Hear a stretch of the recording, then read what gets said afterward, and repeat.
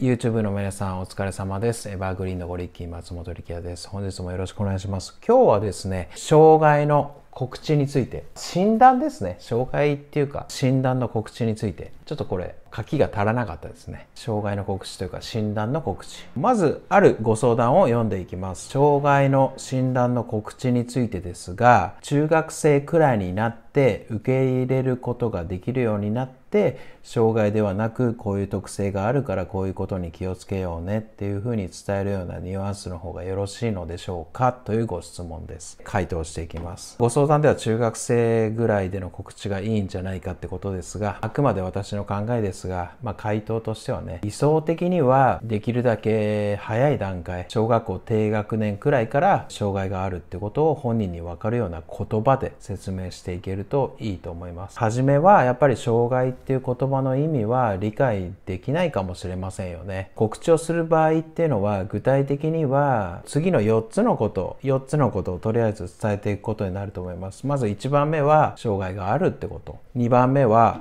障害とは他の子と違ってとても苦手なところがあるっていうこと。3番目、うまくいかないことがあっても応援してる。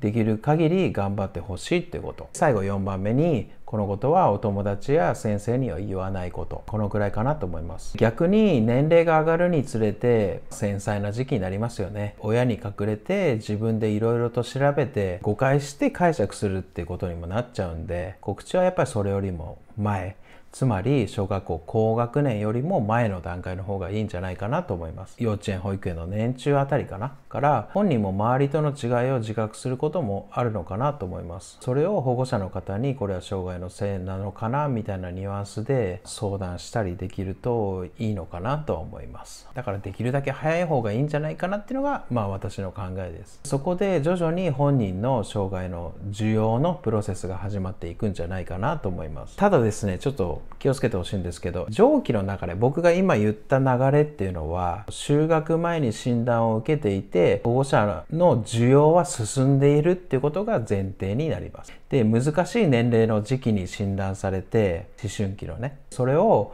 保護者から本人に伝えなければならないっていう場合が一番難しいケースかなと思います。お医者さんから伝えてもらえれば毎回の診察の際にね、おのずとその障害について話題にしてもらうことができるんですけどね。だから医師から診断してもらうっていうのはそのあたりもしっかり手続き踏めるっていうのがメリットかなと思います。中高生の時期は本人との関係が良好でいいタイミングがあれば伝えるっていうのがいいんじゃないかなと思います。できれば伝えた方がいいんですけどね。でも関係性が、親子関係が悪かったり本人の受け入れ体制が整っていなかったりするときに無理やり伝えてもその後のフォローがうまくいかないような気がします。普段は何々が得意で何々が苦手だよねっていう会話でいいんじゃないかなと思います。ただ何かのタイミング、どこかのタイミングで実は何々っていう障害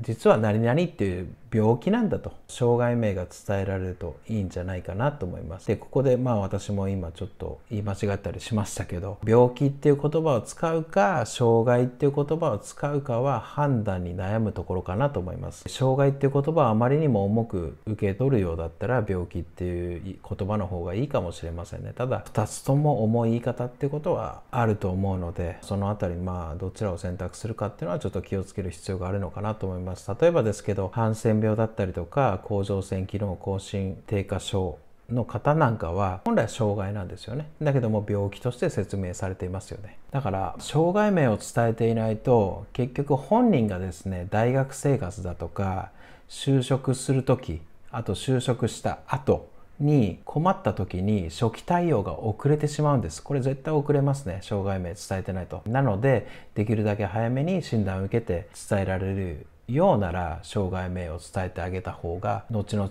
長い目で見た時にメリットが多いと思います。もう一つ注意なんですが、上記は、今私がお話ししたことは知的障害がない場合を想定しています。軽度の知的障害であれば上記に近い形でいいのかなと思いますけども、中等度以上の知的障害の場合はあまりこだわらずに必要に応じて伝えるっていうことでいいんじゃないかなと思います。今日はですね、障害の診断の告知についてできるだけ早い方がいいと、私なりの経験上の意見をちょっとお話しさせていただきました。今ですね、初めてお問い合わせいただいた方で、エバーグリーンの公式の LINE の方に登録いただいた方には30分の無料の Zoom もしくは電話での無料相談をやってますので、もし興味持っていただけたらお気軽にご連絡ください。スタンプだけでもいただけると嬉しいです。あとは動画セミナーとかもやってますし、普通にカウンセリングご相談にも応じておりますので、いつでもお気軽にご連絡ください。いつでも応援しております。本日もありがとうございました。エバーグリーンのゴリッキー松本力也でした。最後までご視聴いただきありがとうございます。